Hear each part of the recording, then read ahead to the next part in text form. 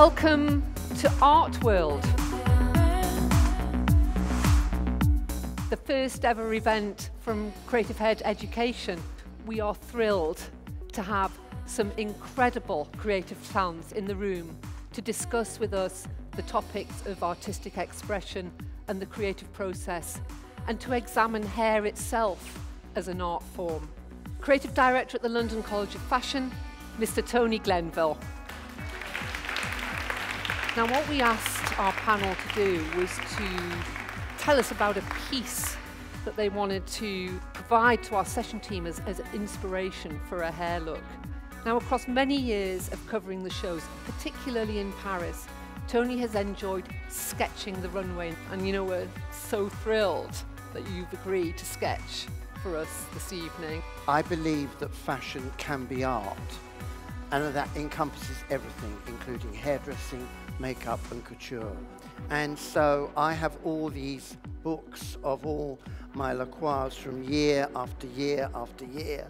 So what we did was I went through and selected lots of lacroix, and it was all about lacroix hair, lacroix couture, lacroix art. Sarah, when you saw the sketches, what were your first thoughts? I was excited, obviously. I was taken back by the elegance and just the abstract of his drawings, so I'm excited. This is 2 embroidery rings that I had an idea with. Well, first it was going to be 1 embroidery ring, and then I decided to make this out of thread so I could get an abstract shape like Tony's sketches. So basically the theory that I've got and what my concept is my needle is my pencil.